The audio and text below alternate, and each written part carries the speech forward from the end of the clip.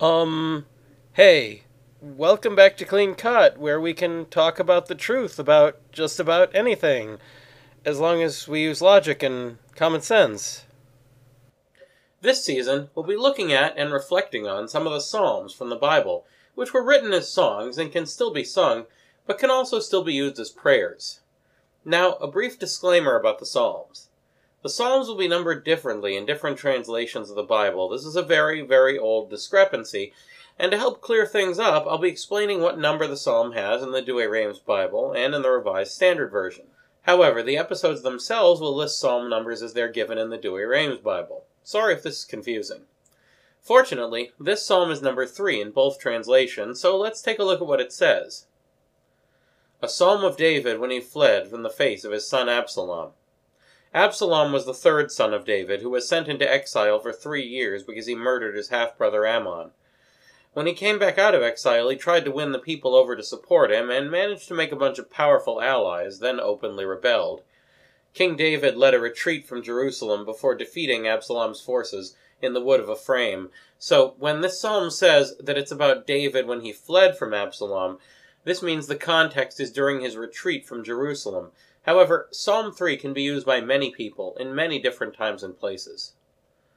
Why, O Lord, are they multiplied that afflict me?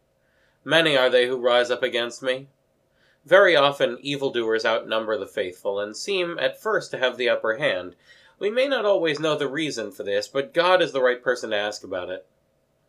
Many say to my soul, there is no salvation for him in his God.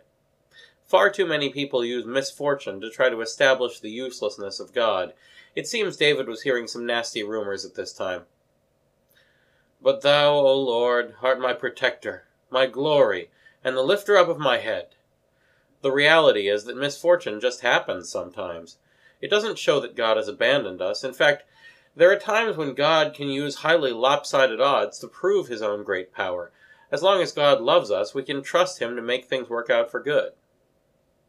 I have cried to the Lord with my voice, and he hath heard me from his holy hill. God hears all of our prayers, even if we don't see immediate results, and we might not recognize the gifts of God even if they're right in front of us, like in the movie It's a Wonderful Life. I have slept and taken my rest, and I have risen up, because the Lord hath protected me. The only reason that we get to wake up in the morning is that God gives us a certain amount of protection. In David's case, God must have guarded him against his enemies while he was resting.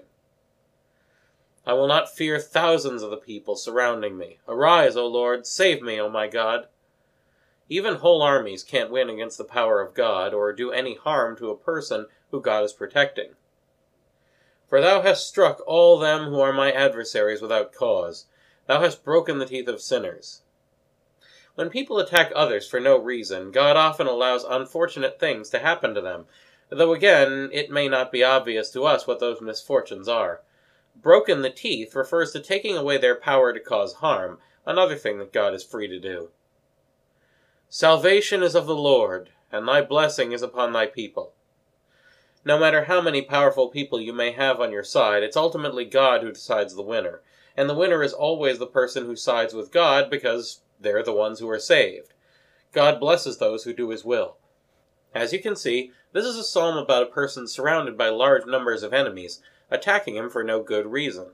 He longs to know the reason for it all, but ultimately places his trust in God where it belongs, because he knows that God is far greater than any number of human beings.